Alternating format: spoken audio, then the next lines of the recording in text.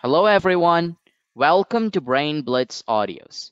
In today's episode of Mind Maps, we'll be dealing with the chapter Units and Measurements. Now this chapter is the second chapter in the physics syllabus of grade 11 CBSE. And in order to expound on this chapter, we've enlisted the help of a mind map. Now, mind maps are really helpful in preparing for last-minute revisions before the exams. However, they can be pretty extensive, and therefore this video is devoted to explaining this mind map in some detail.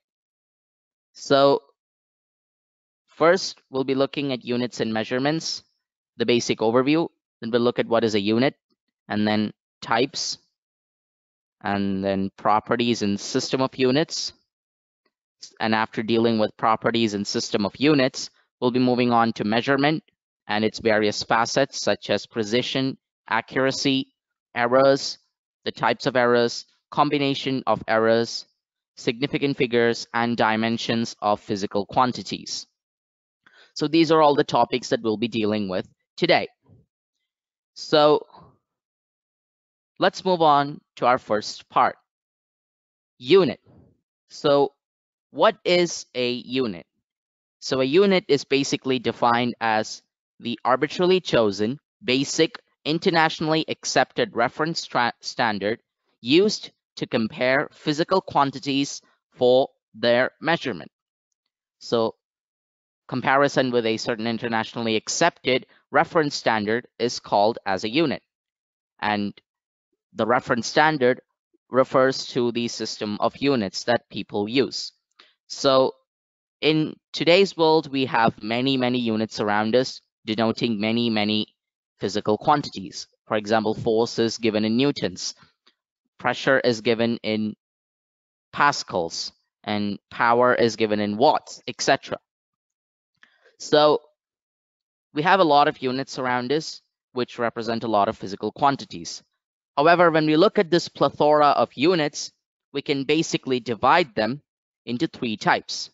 And these are the types that we'll be looking forward to next.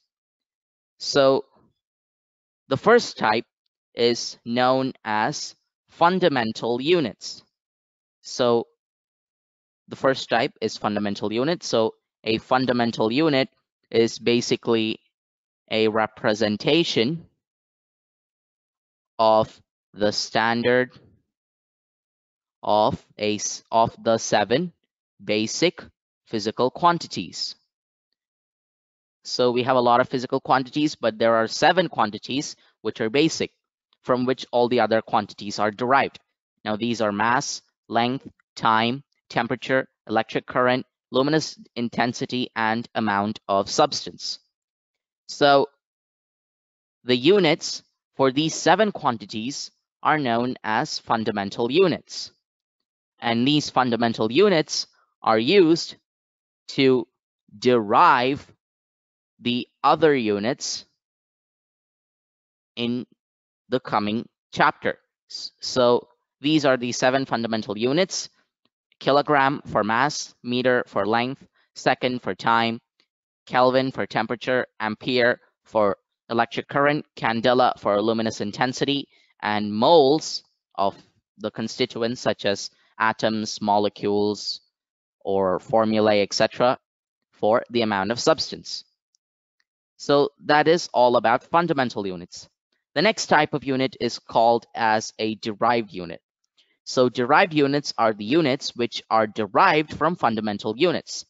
So for example, the quantity speed is measured in meters per second.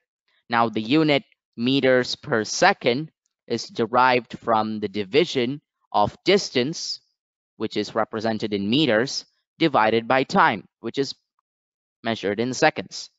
So this quantity, or this unit, meters per second, is derived from the fundamental units meter and second, which represents distance and time respectively. So this is how we form derived units.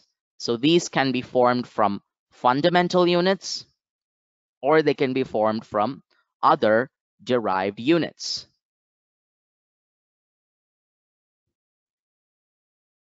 Now, There is a third kind of unit. Now, these kind of units are not derivable, and they do not represent the 7 basic quantities.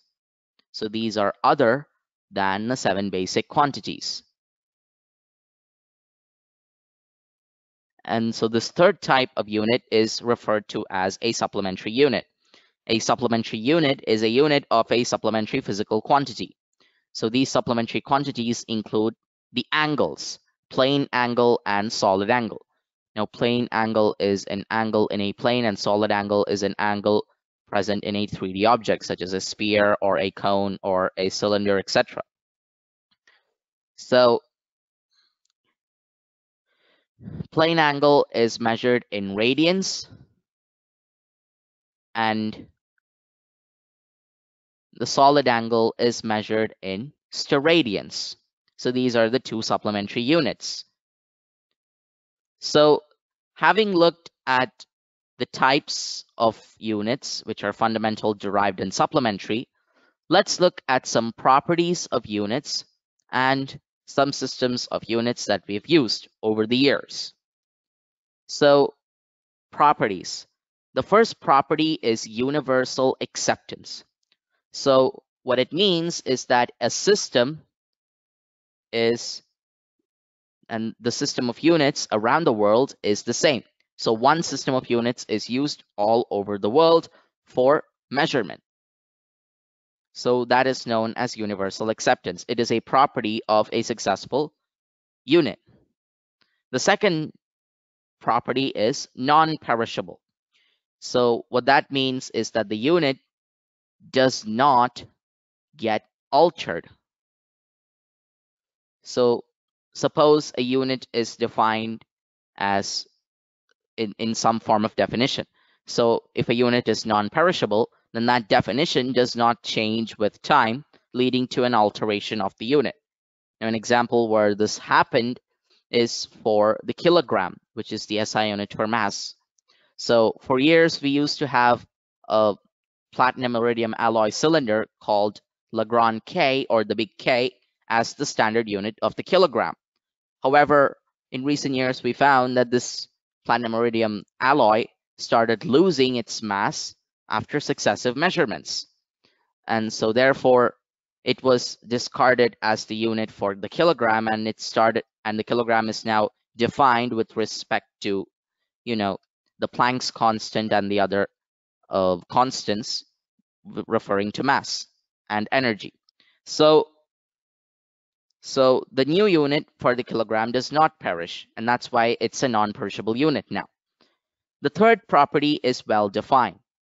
Now, well-defined units are defined using very static physical phenomena. So if a unit is defined by something that's happening, then its value does not change. Its value is well-defined. So after doing the same experiment, we can also find out the value of the unit if we do it correctly. And the fourth unit is saying that the unit does not change with time. This again is referring to the second unit, which is non-perishable.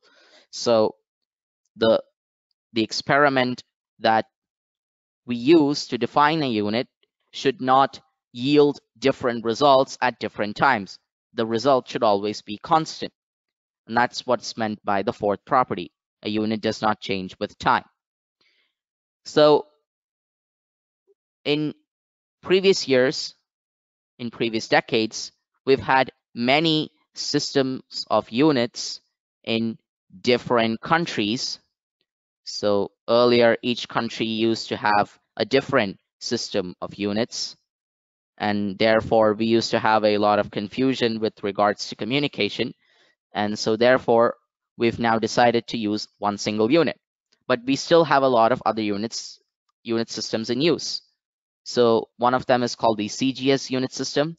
So over here, the fundamental quantities are length, mass, and time. So length is in centimeters, mass is in grams, and time is in seconds. For FPS, which is the British system, the length is measured in foots, the mass is measured in pounds, and time is measured in seconds. For MKS, length is in meters, mass is in kilograms, time is in seconds. And the fourth type, which is known as SI, now SI stands for System International, which is French for International System of Units. Now, this units was adopted in 1971, and ever since it has been internationally accepted. And this was found at the General Conference on Weights and Measures, where a group of independent scientists decided to use the SI unit. And the reason why they use the SI unit is that it is based on the decimal system, and therefore you can easily convert the quantities. And so using the SI units have made the SI system as the universally accepted system. Now, we still have people using CGS, FPS, and MKS. However, for scientific and research purposes, we always use the SI units. And the SI units were the ones that we gave above in our examples for types of units. So the 7 fundamental quantities each had their own SI unit given in the earlier slide. Now, we've had a thorough discussion on units, types of units, properties of units, and the various systems of units in use. So units are what we use, are what is the international standard that we use to measure objects. But what is exactly measurement? Let's dive deep into that. Now, measurement is comparing the physical quantities with its international standard or unit.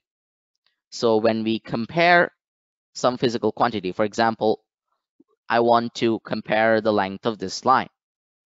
Now, according to the International System of Units, I might say this as, say, 5 centimeters.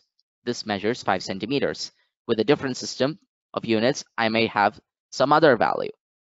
So when we measure this line, what we're essentially doing is we're comparing this quantity with its internationally accepted standard. So we're basically dividing it into many parts of a reference standard. And thus, we're finding out the value of a physical quantity such as length. Now, when we're doing measurement, we use measurements in all kinds of quantities, such as length, mass, and time. And these are varied measurements that we use. Even for example, length, we can measure the length of the radius of a proton, which is one of the smallest subatomic particles, and we can also measure the radius of the universe. So we have a vast plethora of measurements to be done. In terms of mass, the least mass that we have done is the mass of an electron, and the greatest mass that we've measured is the mass of the observable universe, again estimated. And with respect to time, now time taken for particle decay is one of the shortest periods that we know of, and the period of the entire known universe, which is the billions of years ago, what the Big Bang happened, etc., that is one of the highest units of measuring time. So we're using measurements in order to quantify the world around us, in order to find out where, what, and how it happened. So measurement of physical quantities is very, very important. Now, measurement itself has 2 factors. And the reason why it has 2 factors is that when we're measuring, we're using the help of instruments in order to quantify our given sample. Like for example, 5 centimeters, I can use a ruler to find that out. I can also use a vernier caliper or any other instrument in order to find that out. So when we're using our instruments, there are 2 factors that we take into account. And these factors are known as accuracy and precision. Now let's start with accuracy. Accuracy is defined as the closeness of the measured value to the true value. Now, for example, I have a stick, and the stick measures 10 centimeter. Now, using the scale, you got the measured value as 10.5 centimeter. And using some other form of measurement, you got 9.1, and using a vernier caliper, which is close to exact, you got 9.9 centimeters. So we've got three measured values, and we need to find out which of these is more accurate. So we find that 9.9 centimeter is closest to the actual value of the length of the stick, which is 10 centimeters. So that means that the measurement using the vernier caliper is more accurate because it is closer to the true value. So the true value is given as 10 centimeters, and since the measured value 9.9 is closer to it, we say that it is more accurate. Now that is accuracy. How do you define precision? Precision is the limit of resolution of a quantity measured. Now, how do we understand this? Let's say we have that same stick and we have its length is 10 centimeters. After measuring with a vernier caliper, you found its length to be 9.82 centimeters. And after using a screw gauge, you found that its length is 9.865 centimeters. Now, if you look at it, both of these are fairly accurate. However, there's a big difference between the two units, and that's the resolution. So here we have the measurement up to 3 decimal places when using the screw gauge, but when using the vernier caliper, we only have a resolution up to 2 decimal places. So when we have an increase in the resolution of the measured quantity, we say that the measurement is more precise.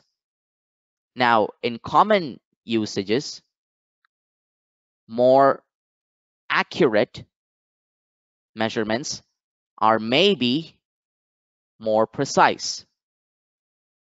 However, the vice versa is not true. So a precise value can still be inaccurate. Like for example, we used 9.865 in the second scenario to find the measured value for a stick of 10 centimeters. However, it is still not as accurate as our original measurement of 9.9 centimeters. So you see that in the second case, there is still more precision. However, there's less accuracy. So accuracy and precision are two very different things, and sometimes they're fairly related, but not always. So accuracy and precision does not have a solid relation. So something that is more accurate may be less precise than another. Having said that, let's move on to errors and types of errors.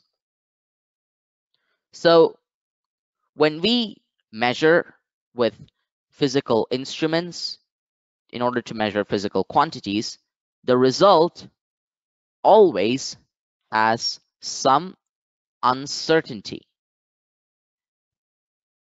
And this uncertainty is referred to as an error of measurement.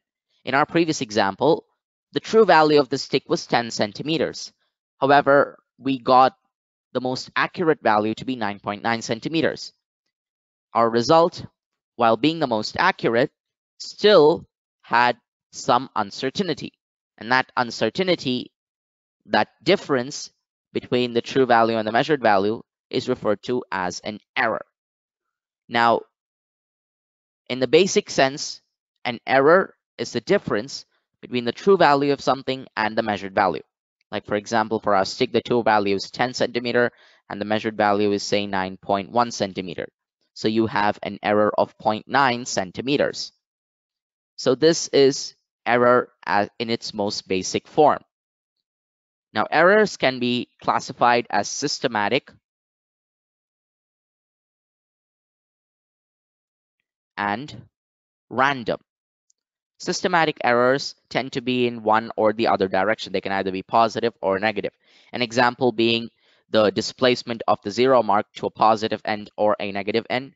And another example is measuring body temperature under the armpit when we know that the temperature in the armpit is actually lesser than the body temperature. And when we try to measure something, if we have some prejudice towards leaning our head towards the right, then we have an error due to parallax, which is the apparent displacement of the object due to our difference in viewpoint. So these are all the types of errors which are systematic. That means they occur in one direction. However, random errors are irregular, unpredictable errors, and they happen in unpredictable conditions. For example, when we're measuring something, we have a sudden fluctuation in wind speed or current or voltage. These are random errors, and we cannot basically control them. Systematic errors can be rectified through practice. Now, these are the basic types of errors. However, when it comes to representation, there are other types of errors as well. The first type of error is known as the absolute error. Now, what is an absolute error? Absolute error is the magnitude of difference. Now, if you remember, we told you that error is the difference between the true value of a measured quantity and its measured value. So the true value of a quantity minus measured value of that same quantity gives you the error in measurement. The absolute error gives you the magnitude of that difference. So an absolute error is defined as the magnitude of difference between the individual measurement and true value of a quantity. And it is represented by the formula delta AN is equal to AN minus A mean. So delta AN refers to absolute error. AN is measured quantity, and A mean here represents the true value. Now, when we usually do experiments, we take about 4 or 5 observations, and A mean, which is the average of all these observations, is usually considered the true value. And so therefore, A mean, which is the true value, has the formula A1 plus A2 plus etc. plus AN divided by N. So this is just an average. So that is the first way in which we can represent errors. We can represent the actual magnitude by using absolute error. However, we can also represent an error by its relative form as a ratio of the absolute error divided by the quantity. And that is what is relative error. Relative error is the ratio of the mean absolute error to the mean value of the quantity. So mean absolute error is defined as delta A mean, and the mean value of the quantity, which is the true value, is represented as A mean. And the reason why we use delta A mean is because the true value is the average. So we've took the average of the individual errors in order to find the mean absolute error. And we also have a formula here that is describing the same. So delta A mean is delta A1 plus delta A2 plus etc. plus delta AN divided by N. So again, an average. So that is relative error. However, in most questions, we usually get percentages of errors. And that kind of error is known as a percentage error. And that is basically relative error expressed in percentages. So for example, if we have, in this scenario, our absolute error is 0.1 and the true value is 10, when we multiply this relative error with 100, we get 10% as the percentage error of our measurement of the length of the stick. So percentage error is basically relative error multiplied by 100 according to this formula. And relative error is measured as delta A mean divided by A mean. So these are the types of errors that we need to study about, because these are the types of errors that are commonly asked. So they will ask you either the actual magnitude or relative error and percentage error. Now, these are usually found in applications of the chapter Units and Measurements. So far, we've discussed about errors in an individual physical quantity. So for example, the length of a stick, I measured the same like 4 or 5 times, and then I found its mean value, the true value, and then I found the individual errors. This is for one single quantity. However, in daily life, what we usually have is a combination of errors. So we do experiments with combinations of different quantities, and with our measurements, each quantity will have an error. So therefore, we will need to find out how to combine errors together. So combination of errors is defined for 3 scenarios. The first scenario is sum or difference. So when we have two physical quantities, A plus delta A and B plus delta B, where delta A and delta B represent the errors in measurement, and we need to find the value of the quantity Z. So Z will also have an error, plus minus delta Z. So when adding or subtracting A and B, we'll get the value Z. But how do we find out the actual error? Because we have errors here in two different quantities, but we need to find out the error of the quantity Z. So this is where we first combine the errors. So for two physical quantities A and B, which are added or subtracted, their errors are also added or subtracted. So over here we have A plus or minus delta A and B plus or minus delta B. And on adding or subtracting A and B, you're getting Z. So the value of the error delta Z will be equal to plus minus delta A plus minus delta B. Delta A plus minus delta B.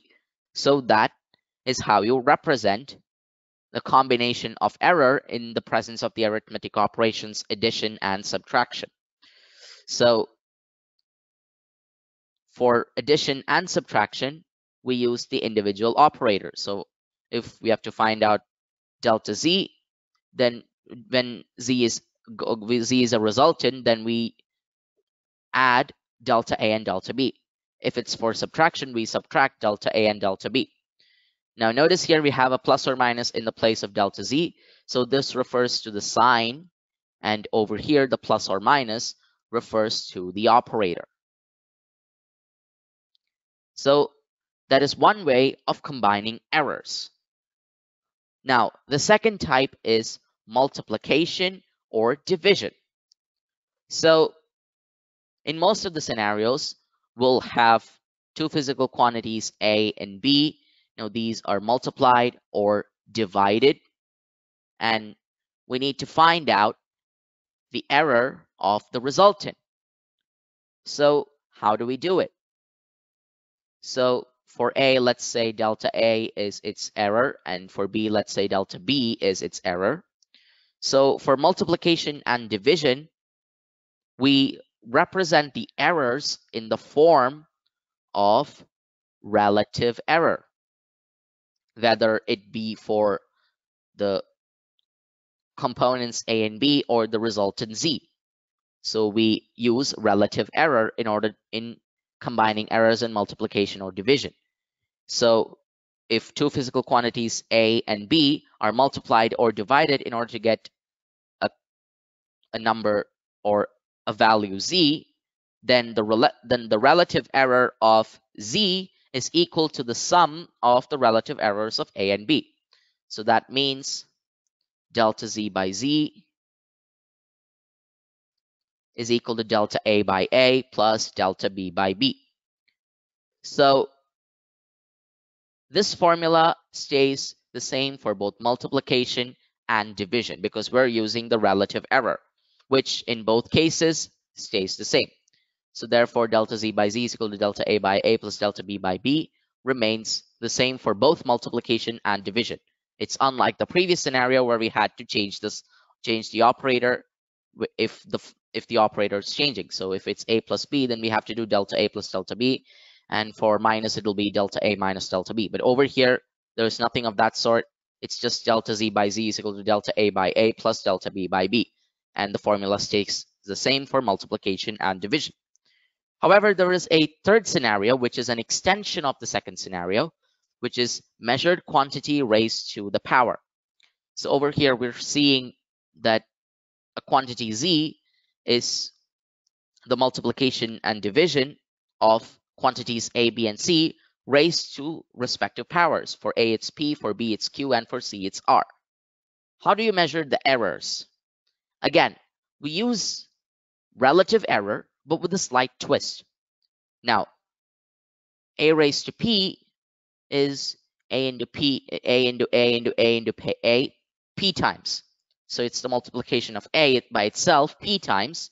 So what we do is, instead of writing delta a by a plus delta a by a, etc., p times, we just multiply p to delta a by a. So the relative error of a is multiplied with the power of that quantity. So delta z by z will be equal to p into delta a by a plus q into delta b by b plus r into delta c by c. P, q, and r will have respective signs, so the formula may vary in different scenarios because of the sign of p, q, and r. Other than that, the formula still sticks the same. The only difference that we had is we just multiplied the power of the individual quantity to its relative error. And that gives us the formula of combination of errors when we have raised quantities. So these are the three ways in which we combine errors. Now, in a measurement, we will always have certain and uncertain values due to the difference in accuracy and precision of our measurements. So measurements can have certain and uncertain values. Now, when we study significant figures, what we're essentially doing is we're representing the number with its certain digits. So it contains all certain digits and the first uncertain digit. And for example, let's say I have measured time to 1.62 seconds. So here 1 and 6 are certain digits, while 2 is the first uncertain digit. So this is how we represent physical quantities and their measurements in terms of significant figures. Now, there are many rules. There are some rules in order to identify significant figures. So significant figures have the following rules. The first thing, all non-zero digits of any measured quantity are significant figures. Now, for example, in 020342.010, the numbers, the digits 2, 3, 4, 2, and 1 are all significant because they are non-zero. The next rule says that all zeros between two non-zero digits are significant. So for example, the 0 between 2 and 3 and the 0 between 2 and 1 are significant because they are present in between two non-zero digits.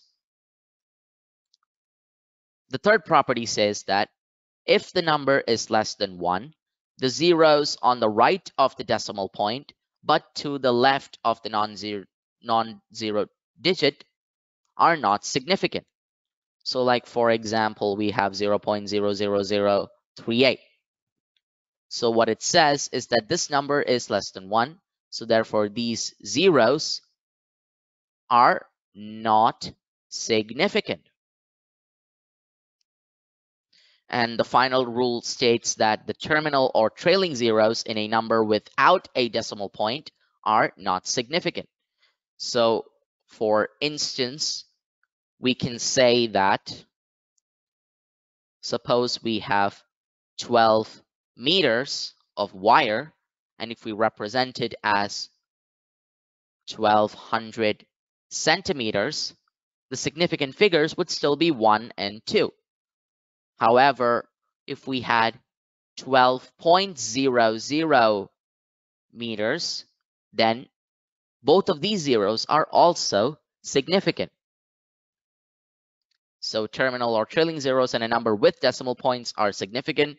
Without decimal points, they're not significant. So these are the rules by which we find out the significant figures of a measured quantity. So significant figures are very, very important in terms of operations, arithmetic operations. So therefore, for other arithmetic operations, there are some rules. If you're multiplying or dividing something, in any two physical quantities, then the result should have the same significant figures as that of the number with least significant figures. So for example, say 10.0 divided by 2.2. So over here, we had these as the significant figures, and for 2.2, it's just two significant figures. So the result of this division must have only two significant figures. Now, for addition and subtraction, the game gets a little tricky. Now, if two quantities are added or subtracted, what we do is we should ensure that the final result should retain as many decimal places.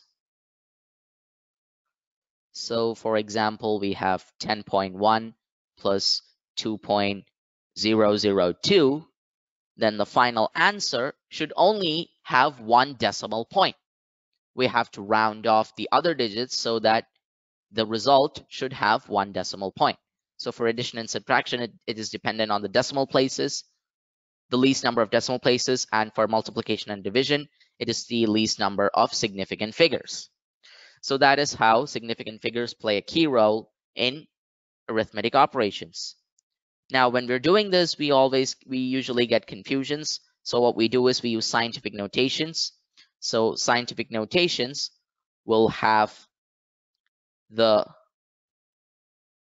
significant figures and powers. So it will have significant figures and powers of 10. So we measure any physical quantity and we use scientific notation in order to find out which of these significant figures are actually present. Now, because of the third and fourth law, people usually get confused when we're using the normal method. So they use scientific notation in order to give you the correct amount of significant figures and the resolution by powers of 10. So that is how you find out that is how significant figures of a physical quantity play a very crucial role. Now, in the beginning of this chapter, we've discussed that there are only 7 fundamental units. However, there are many, many different physical quantities. So how do we measure these other physical quantities? Now, all of these physical quantities can be represented as a relation of one or more fundamental quantities. Now, we've discussed that mass, length, time, electric current, and luminous intensity, amount of substance, and temperature are the 7 fundamental quantities. So all of the other physical quantities that's present around us can be expressed as a relation of one or more of these 7 fundamental quantities. And that is how we reach the topic dimensional formula. So a dimensional formula is an expression which shows how and which of the base quantities represent the dimensions of a physical quantity. And because since the derived units are dependent on the fundamental units, the derived quantities will be dependent on the fundamental quantities. So this relation will be shown to you in a dimensional formula. Now, say we want to find out the dimensional formula of force. Now, according to Newton's second law, we know that force is mass times acceleration. However, we can represent acceleration as velocity by time. We can represent velocity as distance divided by time, whole divided by time. So that gives you distance, mass times distance divided by time squared. And that is how you get the dimensional formula for force as mL t power minus 2. So since we have 7 basic quantities, we will also have 7 dimensions. M stands for mass, L stands for length, T stands for time, K stands for temperature, A stands for A stands for electric current, and CD stands for luminous intensity, candela, and mole stands for amount of substance. So these are the 7 dimensions. And what we do is we represent all kinds of equations and quantities and other types of relations using these dimensions. So dimensional formula is useful is when we check the dimensions or consistency of equations. Suppose we have some equations, we need to find out whether the equation is wrong or not. So if the equation, when we put dimensional analysis into it, and then we find that the dimensions do not match, then we say that the equation is wrong. However, if the dimensions do match, then we move on to the next step of analysis to find out whether the constants are equal or not. So we can use dimensional formula as a method of analysis in order to check the consistency of equations. And that is how we use dimensional analysis, using the 7 fundamental quantities. And so that ends this episode of Mind Maps, where we looked at the chapter Units and Measurements, the second chapter in the grade 11 syllabus for physics in CBSE. So we've reinstated these 9 points. We talked about units, types of units, properties of units, system of units, measurement, precision, accuracy, errors, types of errors, combination of errors, significant figures, and finally, dimensions of physical quantities. And so that ends this episode of Mind Maps. Now we've done a bunch of other episodes on Mind Maps for grades 10, 11, and 12. So don't forget to check those out. So we've put them in separate playlists. So these playlists are given in the description down below. Their links are given. So you can click them and you can watch these playlists for more useful videos. And if you want to join us in accessing more useful and interesting content, then don't forget to subscribe to our channel, Brain Blitz Audios. You can also hit that notifications button down below in order to receive our latest and up-to-date content. So until the next episode of Mind Maps, take care, stay safe, bye-bye for now.